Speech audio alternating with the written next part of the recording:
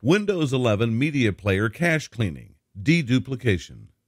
Windows Media Player stores a cache of media files for smoother playback.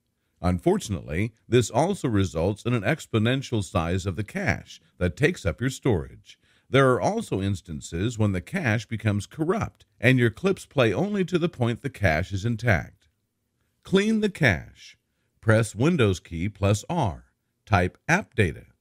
Open the folder local/Microsoft/mediaplayer/transcoded files cache.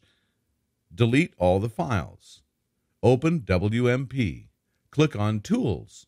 Options. Click on Devices, Advanced. Click on Delete Files and Confirm. Now move to the Privacy tab. Click on Cookies and clear them.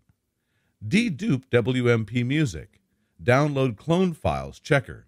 Click on Music Search. Add and select your files. Choose your desired music tags: album, title, bitrate, year, duration, and file content. Start the search and then use selection patterns to mark files for deletion.